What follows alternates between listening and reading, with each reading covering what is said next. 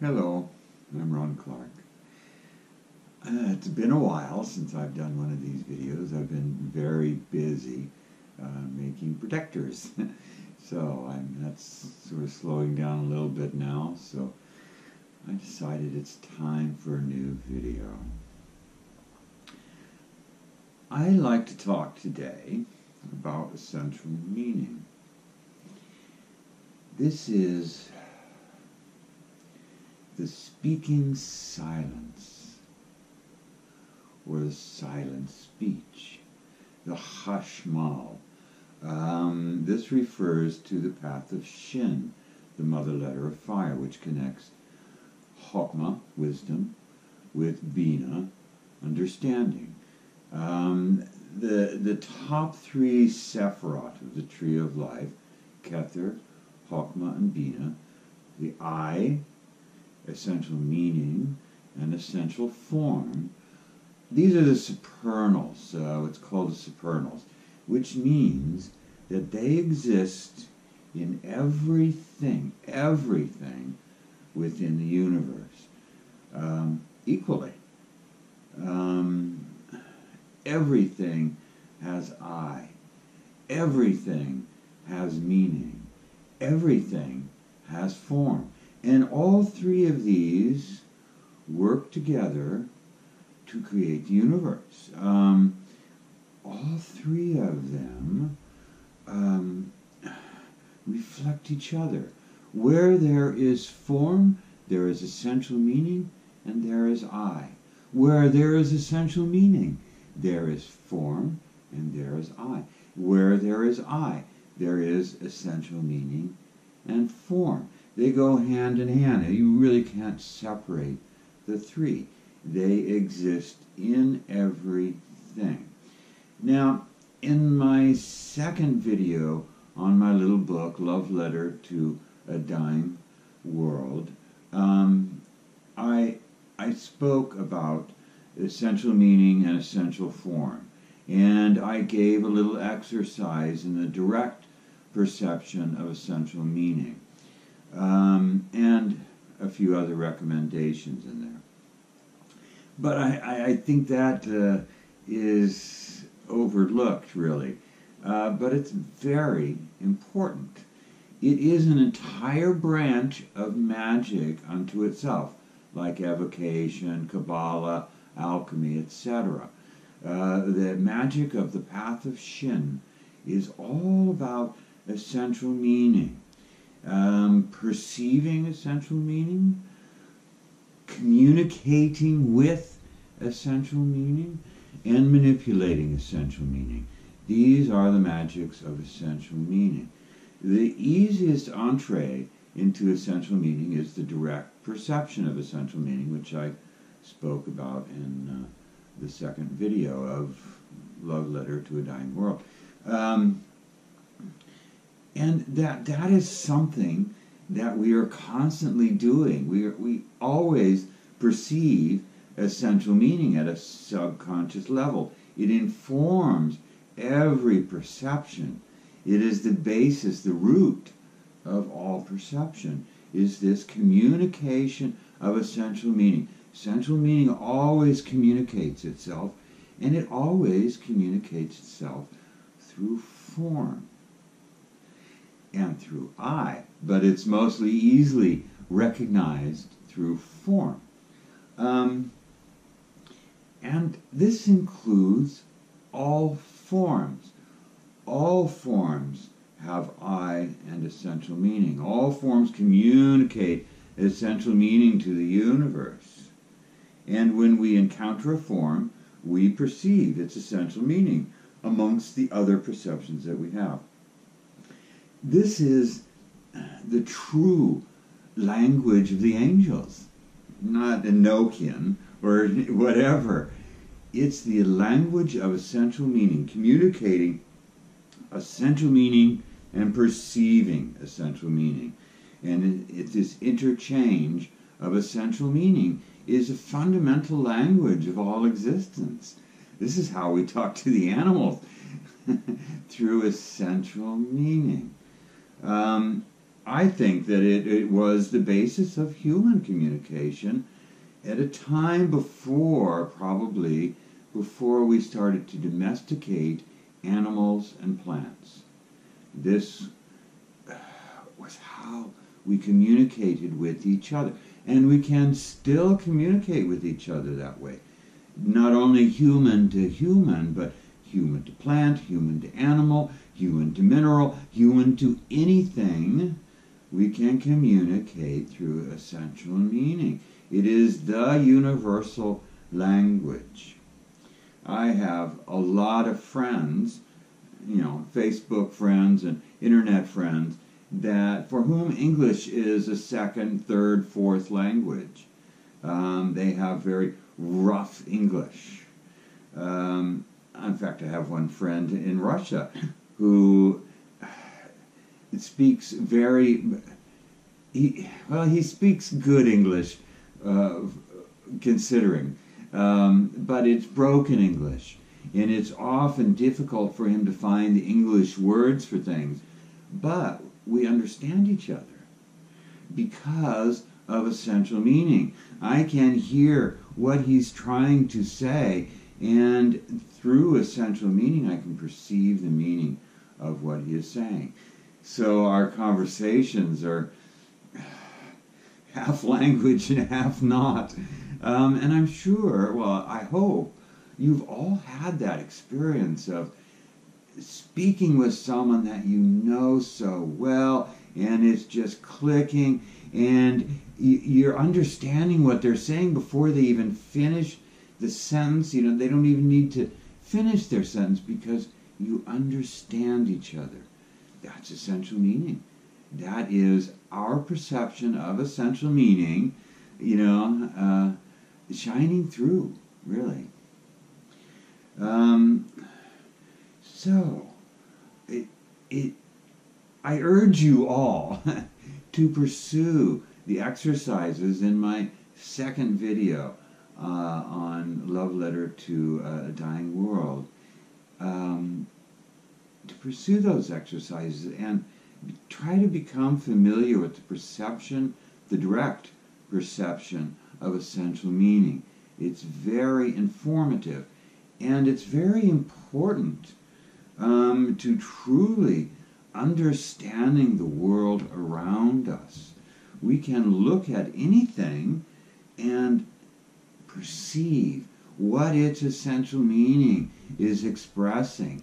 It might be quite different from our human conceptualization of that thing, and that's valuable information to have, especially in communicating with other people.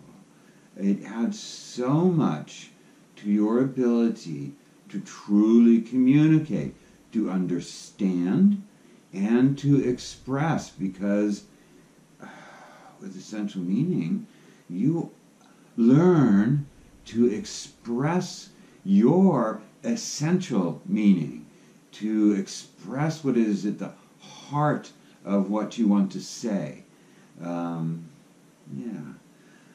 There's also a form of mental wandering that deals specifically in just essential meaning. Essential meaning, we perceive essential meaning with our mental body, really the most rarefied aspect of our mental body, the fire aspect of the mental body. That's the part of our being that we directly perceive essential meaning with, and through which we can directly communicate our essential meaning. And it's that part of our being that we manipulate essential meaning in the magic of essential meaning. So, in this form of mental wandering, there is no perception of body. We don't take a mental body to wander with. We wander purely with the awareness. And all of our perceptions are just of the essential meaning. So when we wander in our environment, we're not perceiving the chair, the couch, the rug, the camera, etc. What we are perceiving is just essential meaning. The essential meaning that inhabits this chair. The essential meaning that inhabits the couch, the carpet, the camera. So the world appears quite different than our normal perceptions. In standard mental wandering, our perceptions pretty much match the physical reality, the objective physical reality. But in essential meaning wandering, it doesn't at all. I mean, it doesn't look the same. And the perceptions are complete. I think that's really the best way of putting it. The perception of a thing is complete because your perception encompasses the absolute whole of that thing. So this is very powerful stuff that I encourage you all to explore and to think about. One consequence of the fact that everything contains I, essential meaning, and has form.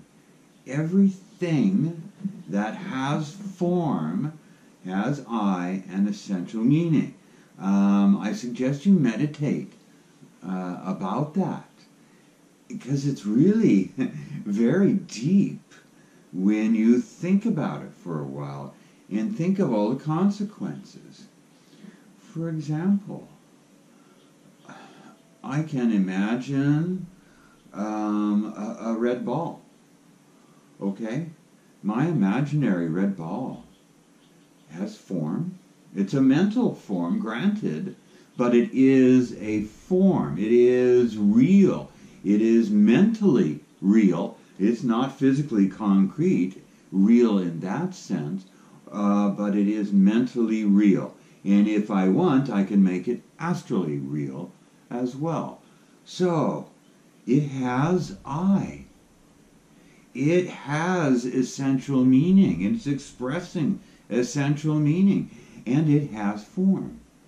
And that's a mental creation.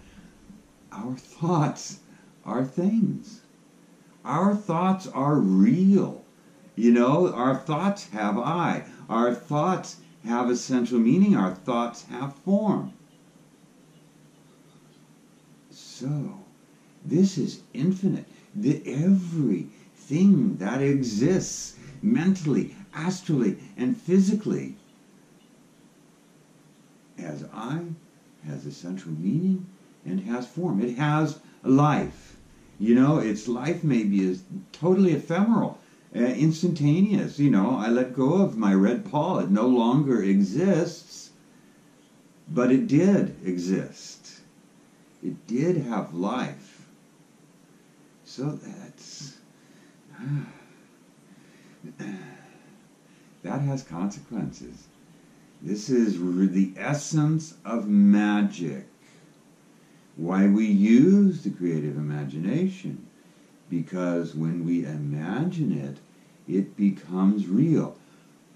Mentally real. Astrally real. Still real. And this is what draws the rest of the universe to this real thing as it expresses itself and receives the expression of other things. It becomes more and more real. And, like we're imagining the elements, we're creating the elements, we're connecting with the objective real elements through this process. That's why the creative imagination works. This is nature. It's doing this everywhere. Everything is alive.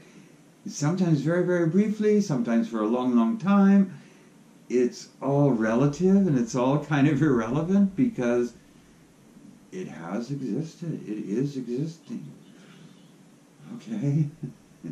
So think about that and the consequences, the implications of your thinking, of your doing, of your creating.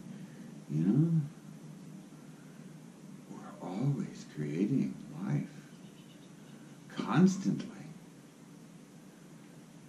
But, you know, we can choose to do that intentionally and with consciousness. And that makes all the difference in the world. And that's the essence of the magic of essential meaning. We so easily create things that have essential meaning and and then dissipate. It's come and go, a billion times a day. It's sort of mind-boggling when you really think about it. And I urge you to really think about it. Okay, that's it for me for today. Till next time, bye-bye.